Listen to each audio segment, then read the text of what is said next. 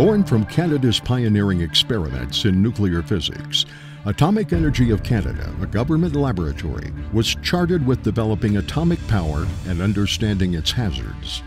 They created the can-do reactor design in the 1950s, built in Canada and dozens of other countries, and produced medical isotopes for use around the world.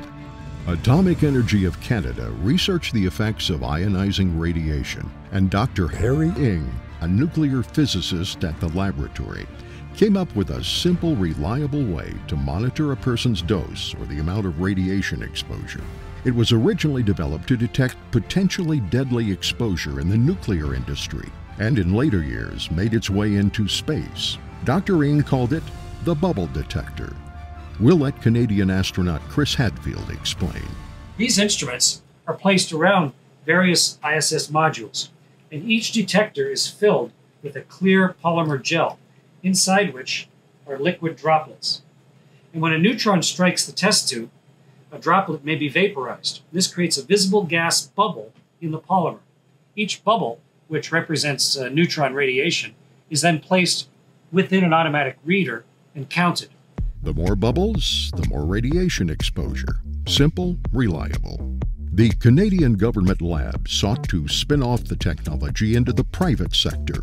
In 1988, Dr. Ng took up the challenge, left the lab, and formed what is today Bubble Technology Industries.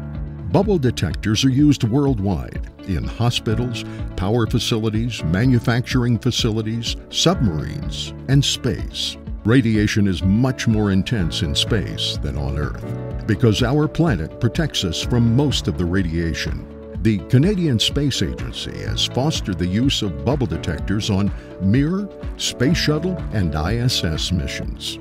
Today, the expertise of Bubble Technology Industries is in worldwide demand.